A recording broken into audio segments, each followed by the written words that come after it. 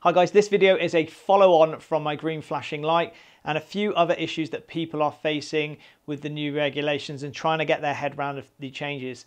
I asked the CAA a number of questions and they've responded directly from policy. So this is fact, it's not fiction. We'll go through the responses, the questions and the responses right now so that hopefully you've got some kind of understanding or answers to the questions that you may be having, especially around green flashing lights and the additions of payloads and the sub 900 gram threshold that is available.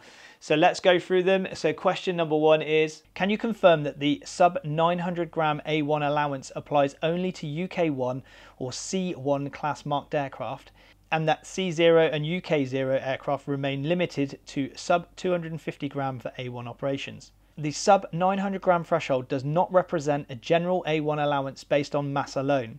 It relates specifically to the maximum design mass associated with UK1 or C Class 1 marked aircraft. C0 and UK0 aircraft remain limited to subcategory A1 and their maximum takeoff mass is 250 grams. Can you confirm that adding an external strobe does not make a C0 or UK0 aircraft equivalent to C1 or UK1 and may invalidate its A1 eligibility if the mass exceeds 250 grams? For example, does adding an aftermarket strobe invalidate a C rating status and make it legacy? Adding a third-party strobe light to a drone would be considered adding a payload, and if not part of the manufacturer's approved accessories or declaration of conformity would result in the aircraft no longer meeting its class marking requirements and would be treated as a non-class marked drone. It is also to note that the addition of a payload should not take the UAS weight to exceed its maximum takeoff mass.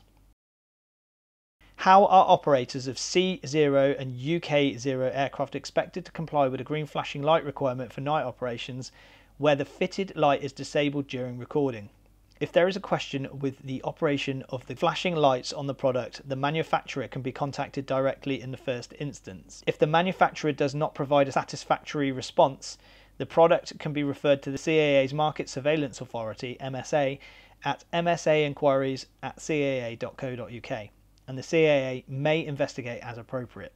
So an important addition to this is that the CAA have actually referred DJI to the Market and Surveillance Authority because they've been making incorrect statements. So we'll see what happens with that. Can you confirm that there's no regulatory requirement for a green flashing light to be visible at a specified distance, for example 3 miles? This is for the manufacturer to comply with the standards set out for the class markings.